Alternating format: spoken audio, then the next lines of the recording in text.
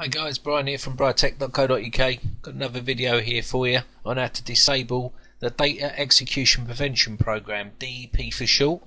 Now this will be the error message, or it's not so much an error message, it's more of just a box to close the actual program down, and it will allow you to change the settings as well. As you can see, there's a little change settings. Sometimes this doesn't come up and you have to muck about with it to get it to change the settings. So what I'm going to do is show you how to adapt it to allow the program through, but I find it sometimes still a bit of a problem even by doing that. Or I'm going to show you how to completely disable the whole bloody thing so you don't have to worry about it. Now I'm going to show you how to do that in Windows XP and Vista. Okay, so let's get started. So the first thing we need to do is right click on my computer, okay, go advanced, and then up the top performance, this is where it actually the program is, and then Data Execution Prevention. Now this is by default, it'll be on this. Okay, now if you are getting a problem and you want to keep it and you don't want to disable it, click on this one. Okay, click on Add, and this will make an exception for this program. So you need to find the program in C drive, Program Files, Internet Explorer, click on that, click OK, and there you go. That's and then click Apply and OK, and that will give you an exception for Windows Internet Explorer, and that will let that go through. Okay, but I have done that before and it has still caused a lot of problems. So personally, I'll just disable it. That's the way I mean, I can't be bothered with it. So just remove that.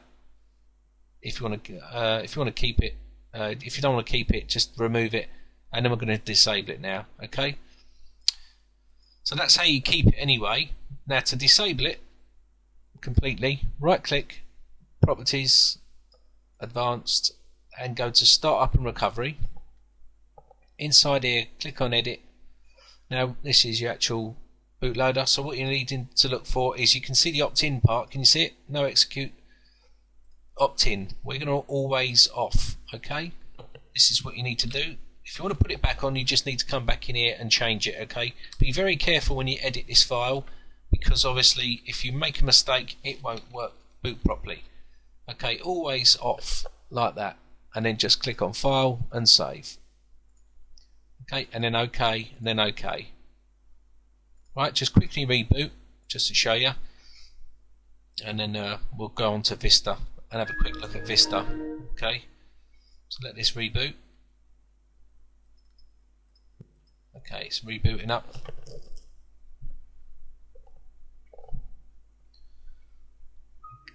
Okay, so what we need to do is I'm going to just show you what it's done. It's just grayed out the actual program, so it doesn't work properly now. It won't work at all, let alone properly, which is what we want. Let's go to Settings, and there you go. It's grayed out. It's off. Okay, you can see it's been turned off. Okay, so that's how you turn it off on Windows XP. So what we're going to do now is show you how to turn it off on Windows Vista. So I'm just going to quickly reboot Vista on. I've got it on virtual machine, so I'll see you in Windows Vista shortly. Okay, so here we have Windows Vista booted up. Let's just get rid of that.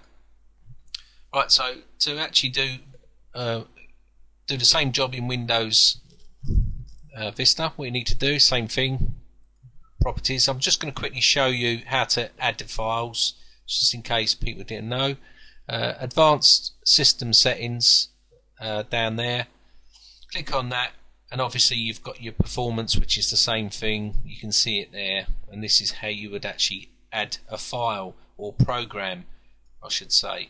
So for instance, if it was an actual program that you wanted to add, a game or something, you would obviously add the executable file into this area, and that would be it. It'll be working. Okay, so that's how you actually add a program. And let's just disable this puppy and get rid of it for good. Now you can't do it this way inside here. Okay, so what we need to do is we need to open up the command prompt. Type CMD inside the run bar there, and make sure that you are running as administrator. Okay, so if you're not running as administrator, make sure you right click on the actual thing and run as administrator. Does that make sense? So you must make sure you're in administrator, otherwise it won't work. Now in there we need to put in this command. Okay, now this is the command we're going to be using, AlwaysOff. Okay, this is to put it back on again. So you do the same thing but just change the end part to Optin if you want to turn it back on. We want to turn this thing off. So right click, copy, and I'll leave that in my description so you don't have to type it all out because it can be a bit of a pain.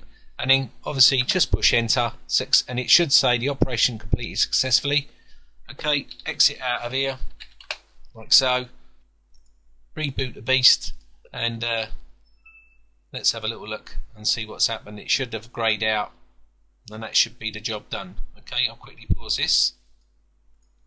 Okay, so that's now loading up. We'll just load this up to show you that it's been disabled, and that's how you actually disable it. Now it's entirely up to you whether you want to keep it on or off. You've got the two choices there. Personally I've turned it off. Drives me nuts.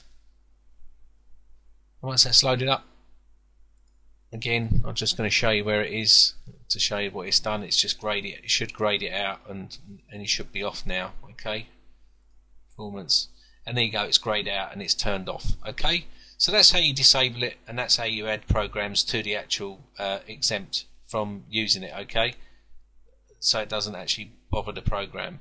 My name is Brian from bcdedit.exe. I hope this video has been some use to you. Please leave me comments if you've got any. Subscribe to my channel.